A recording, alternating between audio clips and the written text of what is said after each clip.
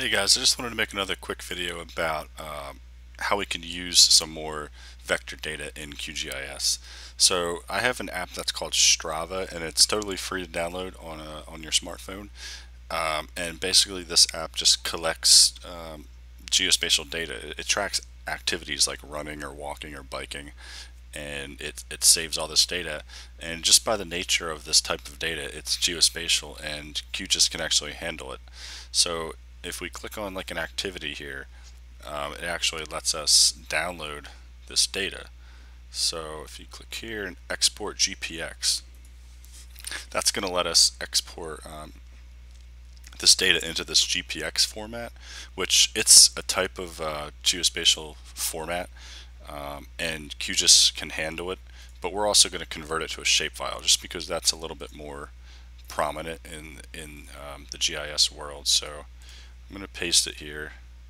Actually, I already downloaded it earlier, but now we have that GPX file, and we should just be able to browse. So I'm in a brand new project here. I'm going to browse to this folder we've been using, and there it is, lunchrun.gpx. And if we drag it in, it's going to ask us which layers we want to add. So there are multiple layers in this GPX, so we're just going to say select all of them and add them all. And what we're interested in here is really just the waypoints. No, not the track points. So this is every time the phone took a GPS recording. So I think this is cool because this is our own data that we generated ourselves, and it's useful. Like, we can do cool stuff with it. So if we open up this attribute table and inspect it a little bit, we see that we have elevation, timestamp, and that's basically it. So let's actually save this as a shapefile. So to do that, you can just right click it here and say export and save feature as, and we want to save it as a shapefile, and I'm going to save it in QGIS videos, and I'm just going to say converted from gpx.shape, and then just click OK. Alright, so it looks like we got it, but I'm just going to remove all this stuff to make it cleaner, and I'm going to refresh here. Where did it go?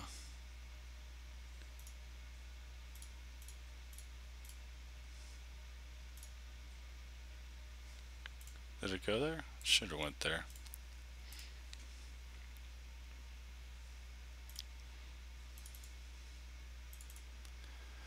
Yeah, there it is, converted from GPX. I just don't think this is refreshed yet.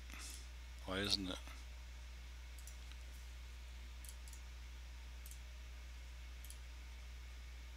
That's weird.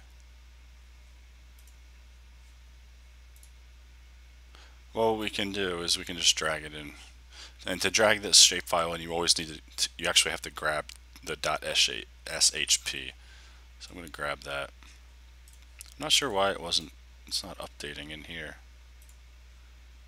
I feel like it just has to refresh.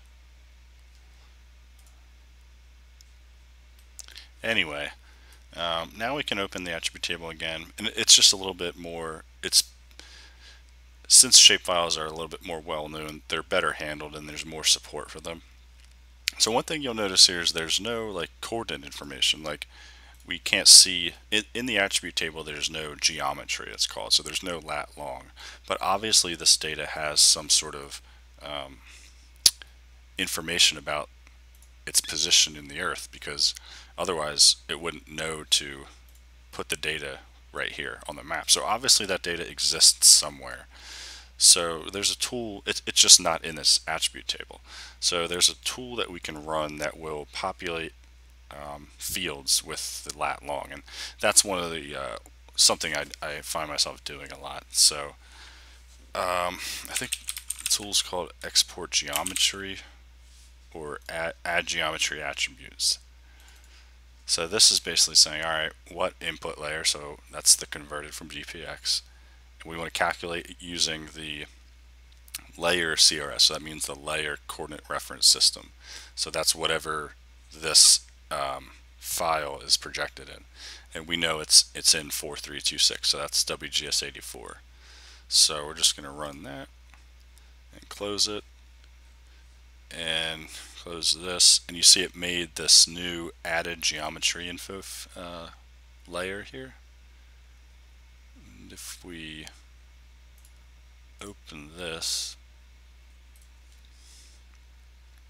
you can see that we have X chords and Y chords. So that's longitude and latitude right there, and Z actually. So that's the elevation. So I think we already had an elevation field already. So notice that's almost the same as this. So the elevation field here is 107, and over here 107.8. So that's the same thing, but that's pretty interesting. I thought I would share that with you guys because this is a cool way you can make real, meaningful geospatial data just with your phone, because your phones have GPS in them, which is cool. There's just a ton of other stuff, like you can get all the Twitter data, like Twitter API data, and use that because that's geo enabled. There's just a ton of cool stuff you can do. Alright, talk to you guys later.